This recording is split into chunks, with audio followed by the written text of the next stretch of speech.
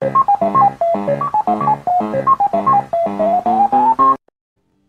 folks, welcome back to the Gen X Gamer. I am Karok Alvaron, and today we are back in Valheim with yet another seed discovery video. This is another unique seed. This seed has 4 maypoles on the starter continent, and it's actually a fairly small continent. I think this seed is going to be great for a co-op play if you got a group of friends. It's very, very rare to find a maypole on a seed. It's rare to find 2 of them. But 4 of them, it's extremely rare. And I've been very fortunate the last couple of weeks to have been tipped off on a couple of seeds that have 4 maypoles. I've done a lot of seed discovery videos, and to find 4 maypoles is just that's a unique seed. The only thing that's rarer, I think, than that, obviously would be 5. I've never seen that. But when you see those towns or those little villages that have 2 maypoles in them, that's extremely rare. Anyways, before I get going, let me say thank you. Thank you for taking your time to watch my content. I really appreciate it. Please remember to like, subscribe, share. All that stuff really helps the channel out, and I appreciate the support. So, here's maypole number 1. You know, not a horrible location, not too bad. You're right by an altar right here. That's open ocean over there. Nice little village right here. Got a permanent stone here. I'm not sure which one this is. I don't think it's the. Yeah, it's definitely not a boar stone. So that's maypole number 1. Let's go check out the other ones. And we are going to look at all 4 of them. Honestly, none of them are super fantastic, like right on the water, etc., which is, you know, a big part of the criteria I use to evaluate a maypole. However, because there's 4 of them and it's spread out, this seed is going to be really exceptional for a modded playthrough, a group server playthrough. If you're just playing with a couple of buddies, you know, it's really good. I mean, there's a nice 5-stone portal hub right underneath a little mountain. Pretty cool. This little island is pretty neat, and we will like take a look at the seed discovery map in a minute. But we're gonna go toward the maypole. So here's maypole number 2. Again, in the middle of land. You do have a little ocean over here, though. I mean, you can see it right through the trees there. But you know, in and of itself, this maypole or the other maypole wouldn't be notable. But because there's 4 of them, that makes this seed pretty incredible. And the good news is the starting continent is an island. So, well, they're all islands to some degree, but it's not huge. So you're going to get pretty close access to the ocean wherever you are on this island, on the starter seed. So I think that's pretty solid.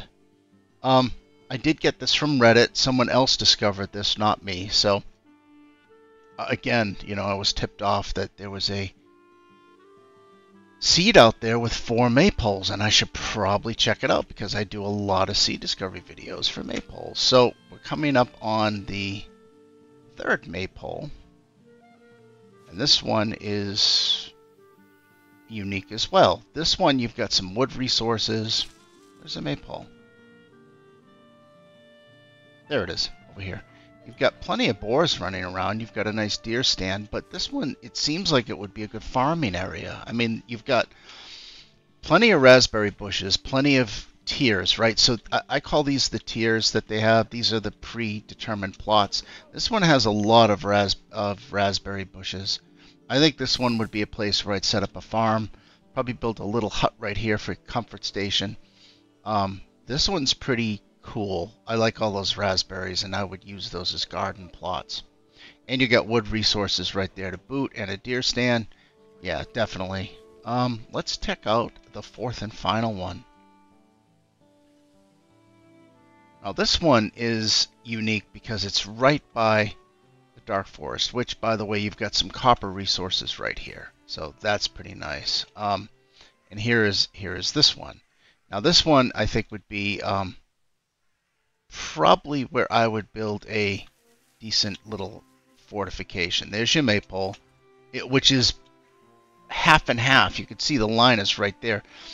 This is dark forest over here, or black forest, whatever. Here's your hunting stand. Now, the cool thing is here's a copper deposit right here. So you've got 4, I wouldn't say mediocre maypole locations. I mean, this one's pretty solid. It's right by the black forest. You've got a copper resource. The other one we just visited had a fantastic farming layout, in my opinion. The other 2 before it, one, they were decent, but 4 maypoles. Anyways, let's check out the map. So we're at this maypole right here. Okay. Here are the other maypoles. There's 4, and here's your starting spawn. Again, like I said, it's not a huge continent, and you've got plenty of resources here. You got a mountain, and you've got black forest. Now, the good news is going to be we get a little bit more on this island that makes it just a little bit more unique. Let's take a look at the bosses. And there's an elder. That's pretty cool.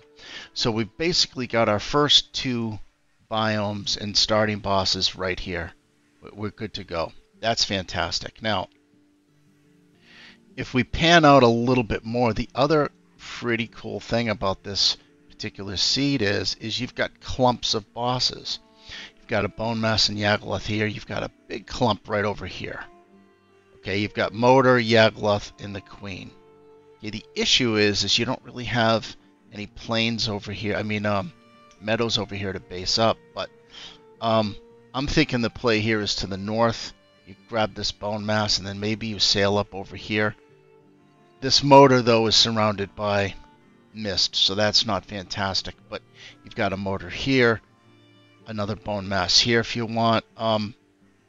The bosses are okay. The Queen, it looks like the north or the northeast is the play, though, because that's where the Queen is most centrally located in relation to the other boss spawns. So, the south isn't a horrible play.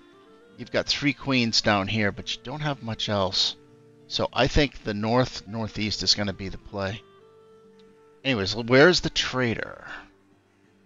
This is another good thing about this seed is you've got the elder here, but right next to this Bone Mass location, you've got a trader.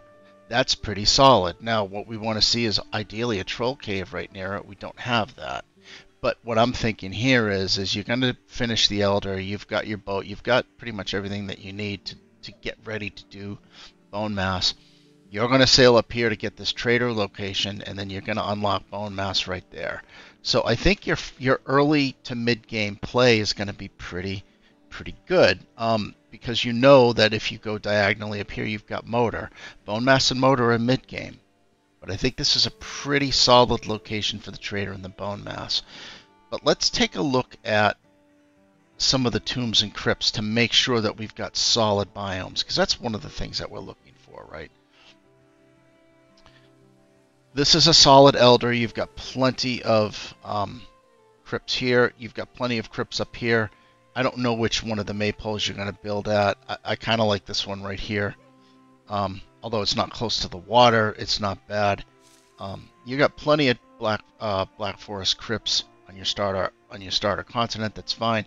When you come up here to the Bone Mass, you got plenty of sunken crypts by this Bone Mass. That's what we want to see. This is a good Bone Mass down here as well. So we're in pretty good shape here for tombs and crypts. Let's take a look at the frost caves, because ideally what we want to see is a bunch of frost caves by this Motor, right? And real quickly, this Bone Mass up here just has 1. It's not super attractive. You can do that one. I like this one over here. Frost caves. A decent amount. The good news is you've got black forest here to get you into this location. So you've got, that should be enough. I don't know how much you're crafting out of the mountains.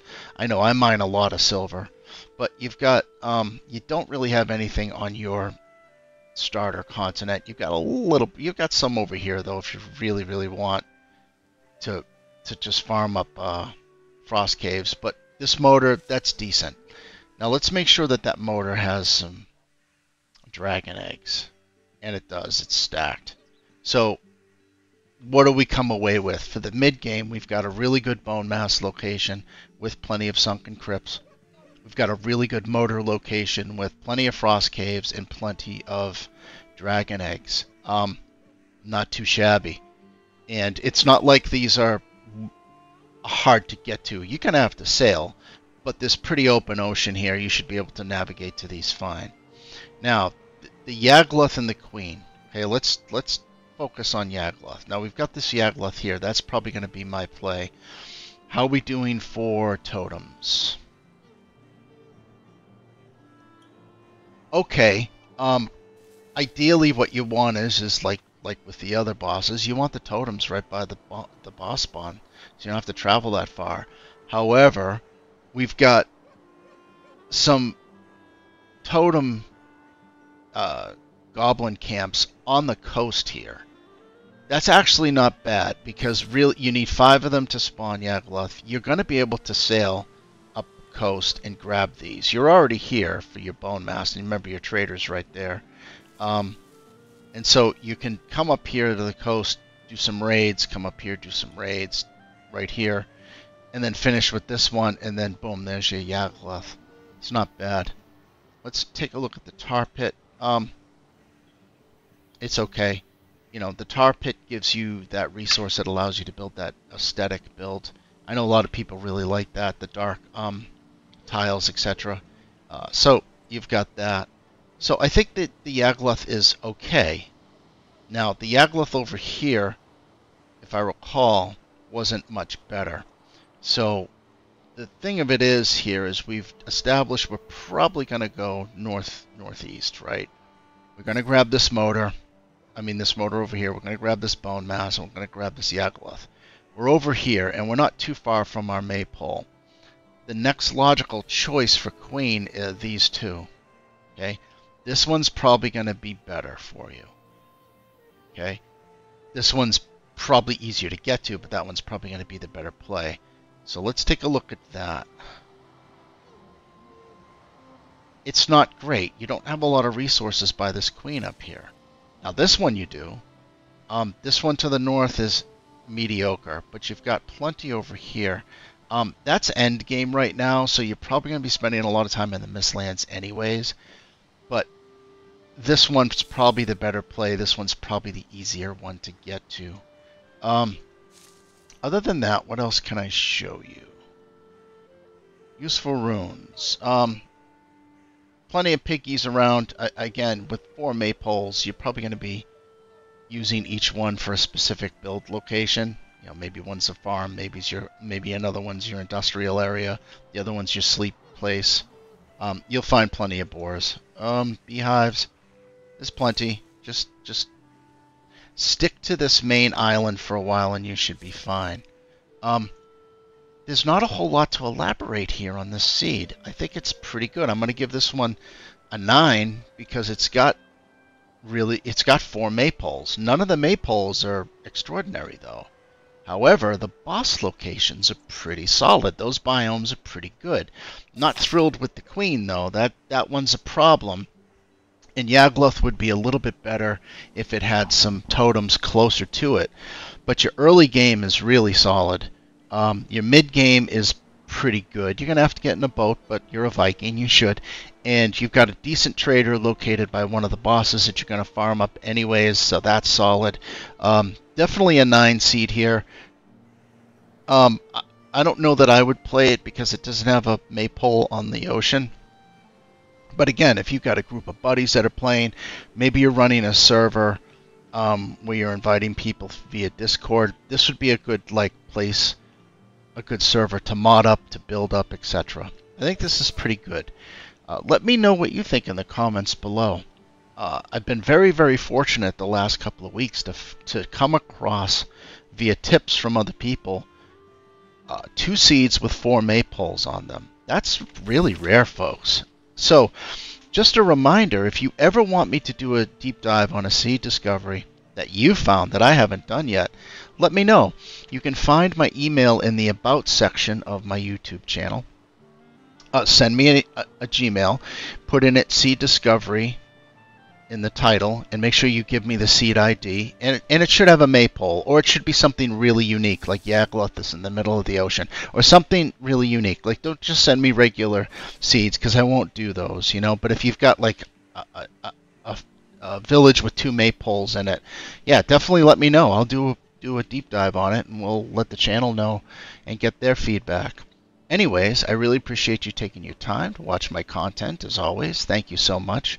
Please remember to like, subscribe, share. All that stuff really helps the channel out. I appreciate the support, and I'll talk to you again soon.